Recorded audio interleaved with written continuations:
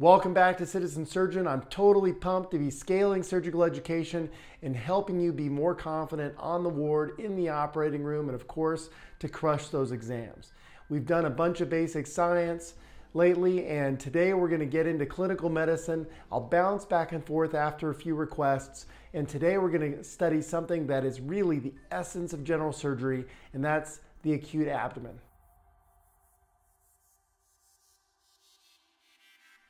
Every day I get called down to the emergency room, and inevitably there is a question on a child with an acute abdomen. Now, I'm a pediatric surgeon, so that differential diagnosis is a little bit different depending on age than what you'll see with adult patients. But over years of training in adult general surgery and through my fellowship in ped surgery now as an attending pediatric surgeon, I've really honed my history and examination skills, and I'm really excited to share those with you today. So let's go. We're going to start this off by sharing a clinical case, and I'm sharing this with permission. Now, this is a 8-year-old female that came in the emergency room with right lower quadrant non-radiating pain. It was dull in nature and it started 2 days ago and had been constant with no periodicity, reaching a severity of 8 out of 10, aggravated by movement and pressure, relieved with rest, and associated with some nausea, loss of appetite, and low-grade fever. On examination, she had a tender abdomen in the right lower quadrant, and her labs demonstrated an elevated white cell count, elevated CRP, and an ultrasound showed a 12 millimeter appendix. All right, so this history, examination, labs, and some imaging gave me the diagnosis of acute appendicitis. I took her to the operating room. I'm going to show you just a short clip of what I found. Now you can see here that the appendix is pretty gangrenous, and we call this gangrenous appendicitis. You can see that the entire wall of this appendix is basically necrotic. Now, I'm going to show you the way that I dissected this particular appendix, and depending on how the appendix is sitting in the abdomen, I may approach it a little bit differently.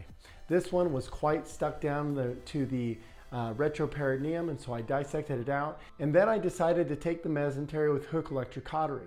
You have a couple of options. You can either take the mesentery with a stapler, or you can take the mesentery with another electronic sealing device like a harmonic or a ligature. But I like to use hook electrocautery, and I show you that here. I come right down the mesentery. I stay in between the appendiceal artery and the sick appendix, and I make sure not to get into the artery and not to get into the appendix. And I take that down all the way down to the healthy base. Now you can see me dissecting out the healthy base of the appendix, and this is where you now have a couple of options. You could take this with an endoloop, you could take this with hemoclips, you could take this with a stapler. And in another video, when we talk about appendicitis, I'll show you an example of how I do an appendectomy, the trocars that I use, the dissection technique I use, and then how I divide the appendix and take it out of the abdomen. So now let's talk about why we're talking about the acute abdomen. Well, I got to it a little bit earlier. Why? Well, it's because that's what we do as general surgeons. We are called down to evaluate this black box called the acute abdomen, and we have to make a decision. We have 2 decisions to make. And why is this lecture important? It's important because I'm going to arm you with the questions you need to ask in the history and the techniques and things you need to elicit in the exam to decide which labs you're going to do, which imaging you're going to do, and finally, are you going to decide to go to the operating room, and how do you get prepared? In future videos, we'll talk about the different etiologies of that abdominal pain and how to treat those, and we'll also talk in future videos about septic shock and its treatment, but we won't get into that today. All right, so let's get on to the history. Okay, so there are 2 questions that you need to be able to answer after you evaluate somebody with an acute abdomen. And number 1, you need to know or have a pretty good idea of what's the diagnosis.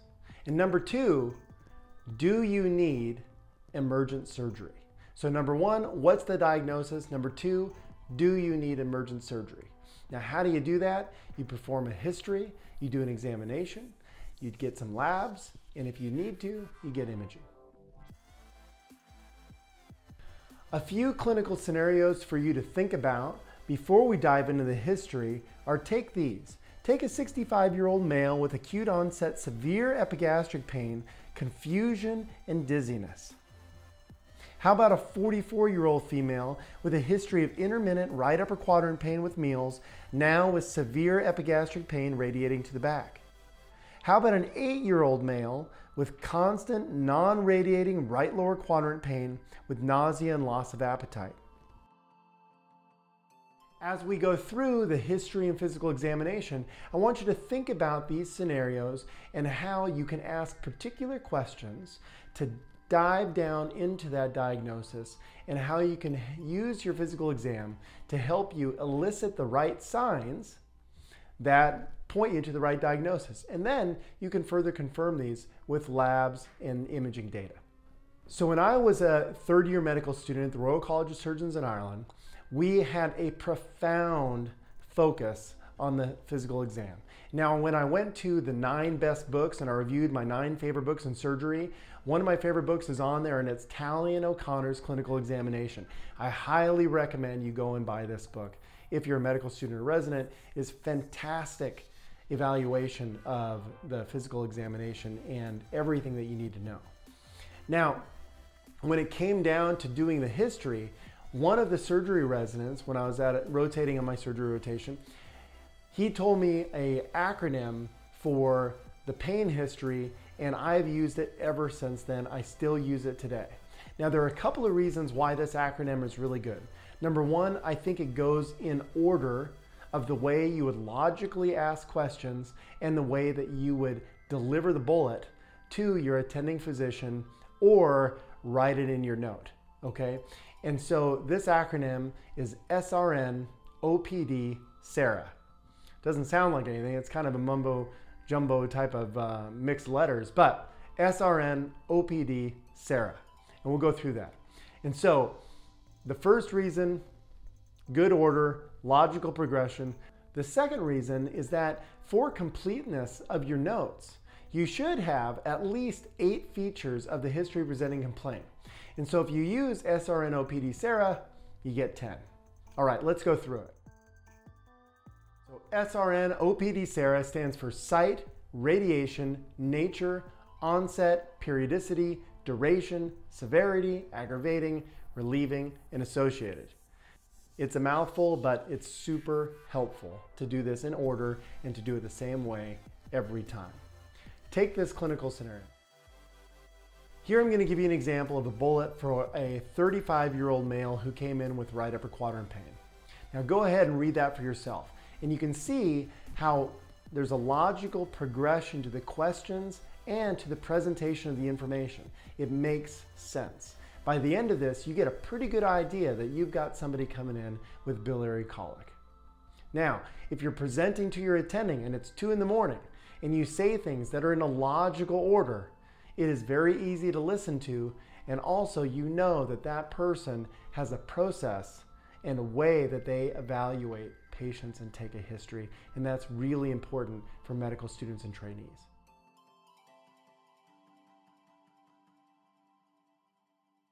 Now we can go through each of these. Site, why is site important? Well, there are 9 quadrants in the abdomen, and each of these quadrants will have particular organs or referred pain, and will give you an idea of what's the underlying condition or reason for this patient coming in with a sick belly. Now, we don't need to go through each of these right here, but later in the talk, we're going to go through each of these regions and talk about, in a particular patient, if they come in with pain in a particular region, what should you be worried about? What questions can you ask? All right, now moving on to radiation, this is going to be a pretty familiar image. So if you have pain that's radiating to that right shoulder, that could be perforated duodenal ulcer. Pain down the left shoulder and the left arm, you might have to be thinking about a myocardial infarction. Pain in the central back, that's pathognomonic of acute pancreatitis, but also think of dissecting aortic aneurysms. As the pain gets lower on the left flank or the right flank, you could start thinking about renal colic or pyelonephritis. And then as it gets in the lower back, start thinking about uterine pathologies, rectal pathologies. On the front side, we have biliary pain, and that's typically right upper quadrant pain that radiates in the right flank. Renal colic pain is in the right flank. Posterior flank radiates down in the right groin. So there's a lot of these radiating patterns, and teasing these out in the history can help you locate the organ and the pathology. You know, so N for nature, this is sharp, dull, really getting to the character of the pain. I'll ask kids, you know, does it feel like I'm pinching you if I'm trying to elicit sharp pain, or does it feel kind of like a dull ache? This can give you an idea, again, what particular pathologies will give these type of presentations. Onset is when the pain began. So if the pain started 3 months ago, is when you first started having that right upper quadrant crampy pain after meals, then it's 3 months. If it's appendicitis and it was yesterday at 8 a.m. or it woke you up this morning at 3 a.m., then that's the onset. Getting into periodicity, so periodicity is the pattern of the pain. So is it constant, which would be typical of acute appendicitis, so that periumbilical pain that started yesterday at 3 p.m. and it's been with me the whole time. Now it's down in the right lower quadrant, it's kind of moved, but it's constant, it doesn't come and go. When you have those pains that come and go, those can be closer to gastroenteritis or a bowel obstruction. You know, the pain with renal colic typically is that kind of really sharp, irritating pain that comes and goes, not constant. Renal pathologies, constant pain would be more like pyelonephritis. On the biliary side, you know, if you have that pain that comes and goes with meals, that's biliary colic. If you have that constant right upper quadrant pain, then you have to be thinking more like cholecystitis. So the pattern of the pain, how long it lasts for, is really important. Duration, so when you do have some periodicity, so it's not constant, how long is the pain lasting for each interval? And then what's your break? So do you get a break of 5 minutes? Do you get a break of 15 minutes? Does the pain only come on for 30 seconds? So try to get to that. You know, it's easier to tease out the difference sometimes in peptic duodenal ulcers versus gastric ulcers, depending on kind of when the pain comes on and how long it lasts for. Getting to severity, this is that how bad is the pain on a scale from 0 to 10, 10 being the worst pain you could ever imagine. I'll also say, you know, have you ever had a pain like this before? And that'll help kind of dial in how severe the pain is. And I like to get a progression of severity. So, you know, did it start out at a 3 and now it's a 10? Or did it start out as a 10 and now you're feeling a little bit better? That kind of might be a pattern of gastroenteritis, whereas appendicitis typically always gets worse until it perforates, then you feel a little bit better, and then it gets worse again. Aggravating, so this is what are the things that make the pain worse?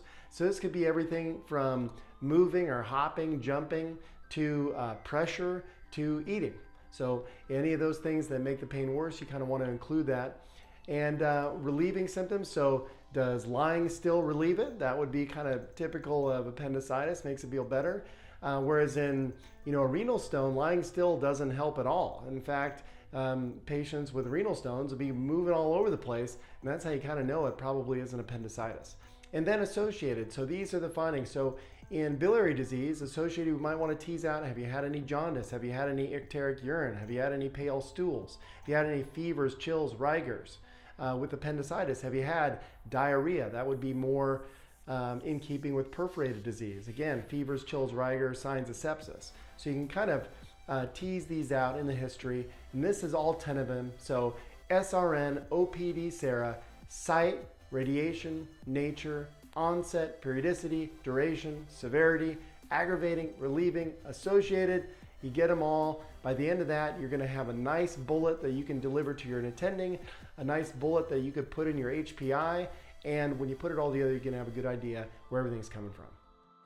And so there's a few other things to think about when you're taking the history. So the patient's age. So children are going to have a differential diagnosis that's a little bit different than an elderly person. So in a child, I'm going to be thinking a little bit more like, okay, could this be intussusception? Could this be gastroenteritis? Could this be hemolytic uremic syndrome? Could this be malrotation volvulus?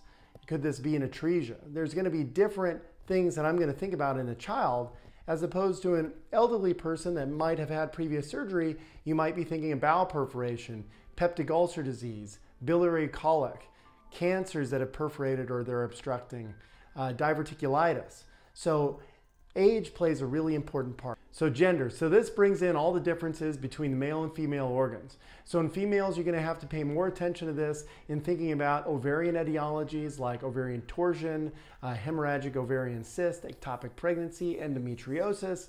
In males, you won't have those things, but maybe you'll have testicular torsion can present with abdominal pain. Moving on to comorbidities. So you take that patient who has atrial fibrillation, they have a higher chance of having a clot throw off and go down and cause mesenteric ischemia.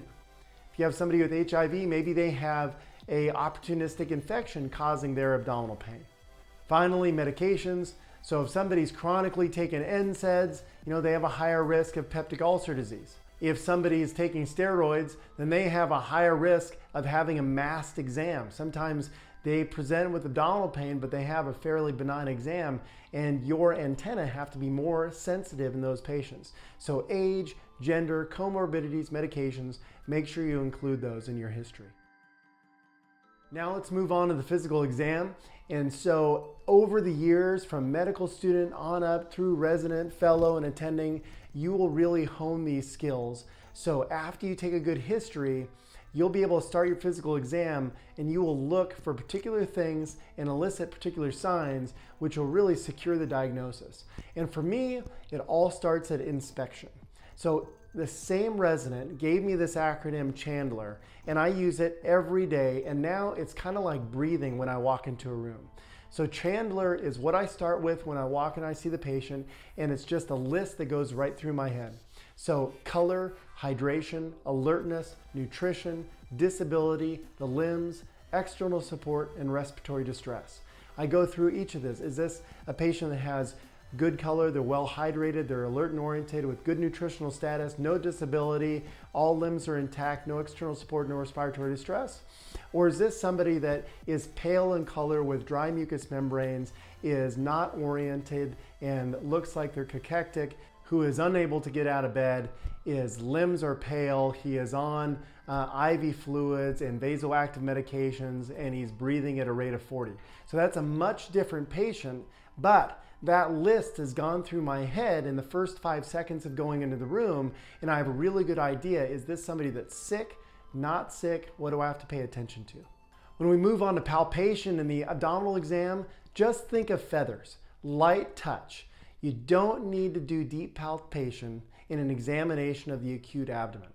I will generally get down on my knees so that I'm level with the patient, and after I ask them for permission to put my hand on their abdomen, I'll put my hand very lightly on the area that's furthest away from their pain, and I'll just leave it there and I'll talk with them.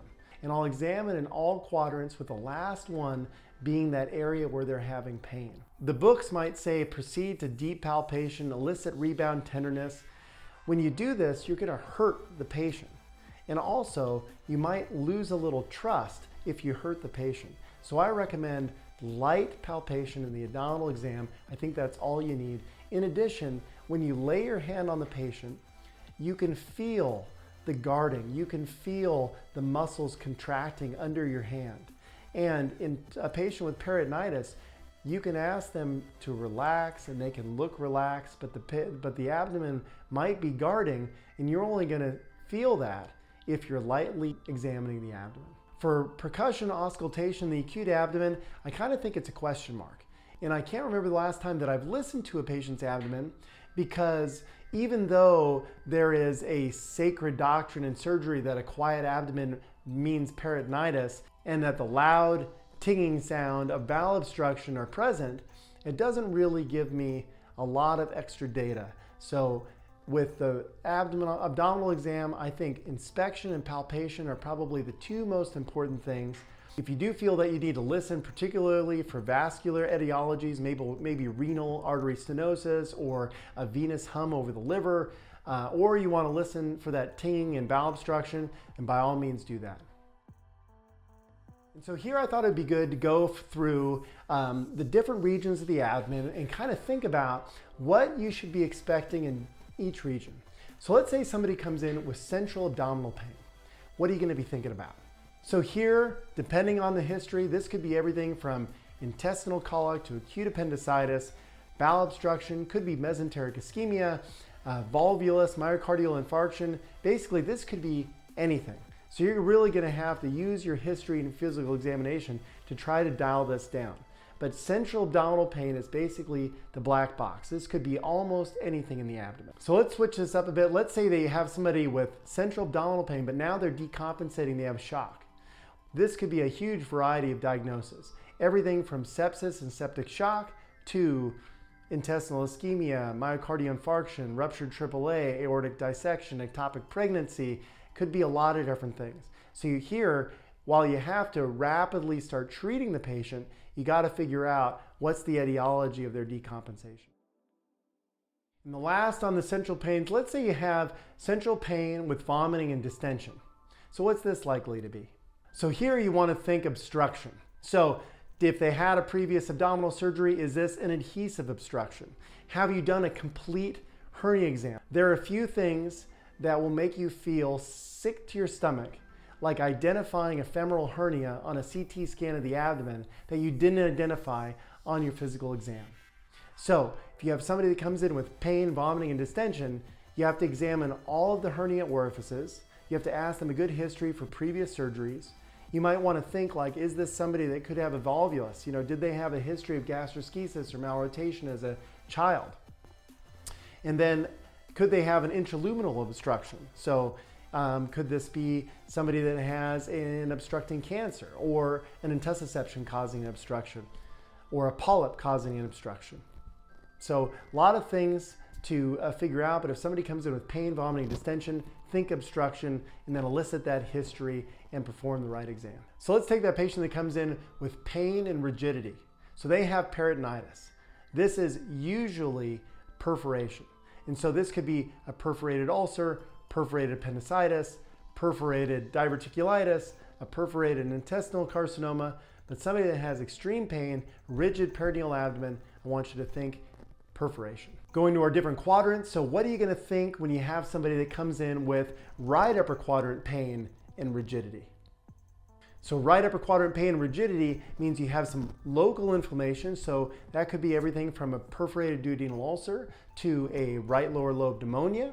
You could have cholangitis, hepatitis, cholecystitis. So there's a few things that it could be, but definitely think about the organs that are in that right upper quadrant. Moving to the left upper quadrant, so this is a little bit more rare. So here, what are you going to think about if you have somebody that comes with pain and rigidity in the left upper quadrant? What's up there? So here you would think about things like acute pancreatitis. So tail of the pancreas is inflamed, left upper quadrant, that's going to give you some pain and rigidity there. You could think about a perforated gastric ulcer. Gastric volvulus, maybe organoaxial gastric volvulus could give you some severe left upper quadrant pain. And you may also want to think about things like splenic rupture or splenic artery aneurysm. There are some usually rare things that are in that left upper quadrant. Now the right lower quadrant, that's the question I get asked almost every day, a couple of times a day. You know, what's in the right lower quadrant that's going to cause you pain? For me, it's 1, 2, 3 appendicitis, but there are other things in the right lower quadrant as well. So here you could have appendicitis. You could have a perforated duodenal ulcer. There's a particular sign that's a perforated duodenal ulcer with right lower quadrant. I'll let you think about it. I'll tell you a little bit later what that sign is called. Think of typhlitis, Meckel's diverticulitis. There are also ovarian pathologies that can give you pain, like ovarian torsion or hemorrhagic ovarian cyst. And then pyelonephritis can give you pain in that right lower quadrant, as well as testicular torsion. Moving over to the left side, if you have left lower quadrant pain and rigidity, what's that going to be? Well, that could be things like diverticulitis, colitis, again, ovarian pathologies. So now that we got the exam totally figured out, what are we going to do with our labs? So there's a set of labs that is very useful in diagnosing the acute abdomen. So the first thing I like to get is a CBC, and you can do a complete blood count with differential. That's going to give you the percentages of the different white cells, so you can see if there's a left shift with your neutrophils, and that might put you in the direction of a bacterial infection in the abdomen. I also like to get a metabolic profile. So is this somebody that has electrolyte abnormalities that we're going to have to correct before an operation? You know, so for instance, if they've had a profound amount of vomiting, maybe they're going to be hypochloremic and hypercarbic. A liver blood test or liver function test. I think liver blood test is a little more appropriate because the blood tests aren't really a measure of liver function. They're just kind of an analysis of where the liver is at. And so these, like your AST, ALT, can give you an idea of do you have any inflammation of the liver. Urinalysis is helpful. Urinalysis is helpful. You get to rule out your UTI. You also get to, sometimes in appendicitis, you'll have leukocytes present in the urine, but the urinalysis, I think, has helped you there. If you have blood in there, maybe you're going to be thinking that this could be, you know, a renal stone or something like that, giving you your abdominal pain. Amylase, lipase, and then of course a beta HCG for a pregnancy test. These are kind of the 6 tests that I think are most important when you're evaluating the acute abdomen. And then imaging, finally is imaging. So you've done your history, done your physical exam, now you get to imaging. And so I like to think of imaging as a ladder, okay? So you have some fairly straightforward imaging orders that you can get that are going to give you a lot of information. So take plain films. So plain films can be helpful in appendicitis. You know, you get a plain film of the abdomen, maybe you're going to see an appendicolith right there, or maybe you're going to see a renal stone right there. Maybe that's going to seal the diagnosis and you don't need to get another test. So in this example here, we have a young child who had abdominal distension and tachycardia, plain from the belly, did show this area of concern right here. And then you want to make sure that you position the patient appropriately. So if you're looking for pneumoperitoneum, you want to be able to get an upright film, or in a child or a baby, we might do what I did here, which is to get a lateral film. And indeed, that area of concern shows a significant amount of pneumoperitoneum, and this child required an operation. The next step up the ladder would be ultrasonography. So ultrasonography can be really helpful when evaluating the ovaries, really helpful when diagnosing cholecystitis, really helpful when diagnosing appendicitis. So here, in this particular ultrasound, we see that we have a dilated fluid-filled structure in the right lower quadrant. This was a diagnosis of appendicitis. Now finally, you can go to axial imaging. And axial imaging could be a CT scan or it could be an MRI. And so for example, in this picture here, this was a CT scan of somebody that needed a little bit more information. The story wasn't totally clear. And so we got a CT scan. Can you find the appendix in this picture? How about if I blow it up for you? All right, so this is the appendix right here. It was a retrocecal appendicitis, which was why the story was a little bit more fuzzy. But this child went to the operating room and got their appendix out. And so finally, after doing your history, your physical exam, and your labs, you do your imaging that you think is appropriate, and hopefully you've answered these 2 questions. Number 1, what is the diagnosis? Number 2, do you need to go to the operating room? And after you've made those decisions, then you kick into action your management plan. Sometimes you're putting this plan into action as you're getting your data because the patient is really sick. So, do you have the IV access you need, and have you started resuscitation? Are there any labs that need to be corrected? Do you have blood, or do you need to get blood to resuscitate this patient? Should you put a Foley catheter in to monitor their urine output and determine where you're at in the resuscitation so you don't overload them with fluid? And then finally, did you start your antibiotics? As any patient with sepsis, you got to get those antibiotics going as soon as possible on your way to source control. So to summarize this up, I hope you enjoyed this lecture. This is really the essence of general surgery, and I hope that all of you will come away with this with a process to get your history, perform your physical exam, and think about those labs and the imaging that you need to secure the diagnosis. All right, so I hope you enjoyed that. I love this topic, the acute abdomen. It's what we do every day. If this got you pumped up, go ahead, hit the subscribe button, hit the reminder tab, then you'll know when all the videos are coming out. Go ahead, check out citizensurgeon.com, join our community. I have an email newsletter that goes out. We have worksheets, review questions. I'm really pumped about this idea of scaling surgical education, creating a resource for medical students, trainees, surgeons out there who might just need a review or a refresher, but this is going to be totally available to you. So join Citizen Surgeon. All right, peace out.